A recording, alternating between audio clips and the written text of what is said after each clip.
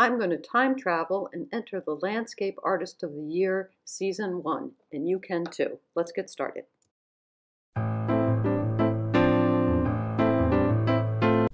Joe Mackenzie here, your watercolor coach. We are going to pretend today.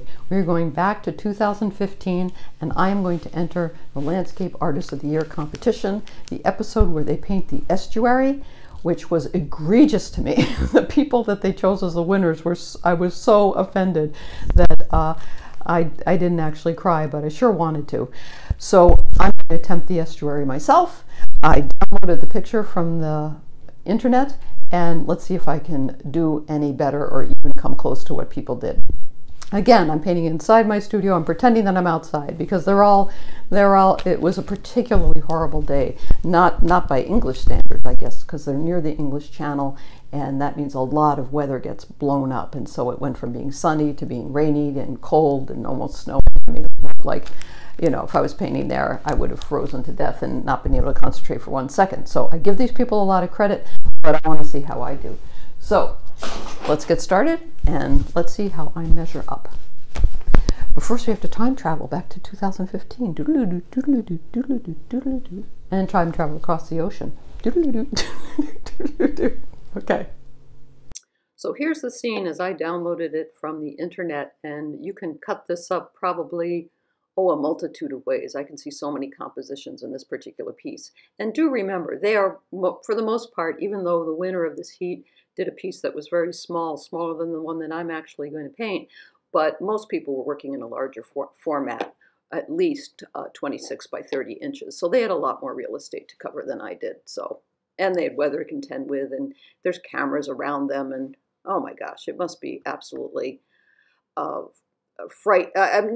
frightening as much as it would just mess with my concentration. You know, there's so many things that would interrupt your train of flow and your ability to strategize.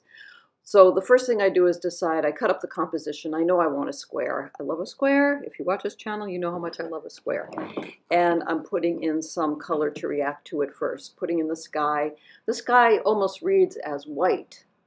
But again, I'm not, I never match the picture to the photograph because that's a losing proposition always.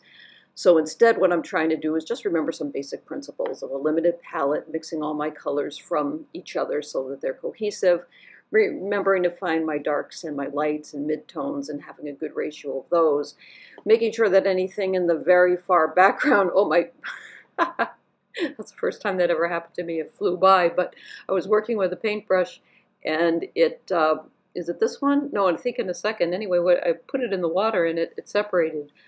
All I came out with was a stick. So it's time to break in a new brush. Now, in all fairness to that brush, I probably used it for about 5 years, so that's fair. I probably could glue it, but I think it's time for a new brush. So I like to use as few strokes as possible because that's what I like to do. Knowing that this is watercolor, probably, like most watercolorists in this competition, you're just discounted from the very start. You know, watercolor is never really treated as if it's real painting. It's seen as a lesser class of citizen, but that doesn't bother me. It's my first love, so I'm going to do it.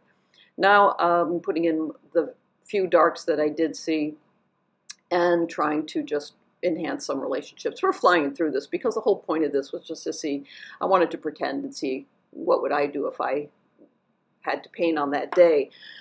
You know, there would have been interruptions and things, but still, I just wanted to see because it's fun. And then everything was sort of too flat and not dynamic, so I decided to throw some shapes in the sky because if you watch, you know, it's kind of what I do. I guess you could say that's a little bit of my style.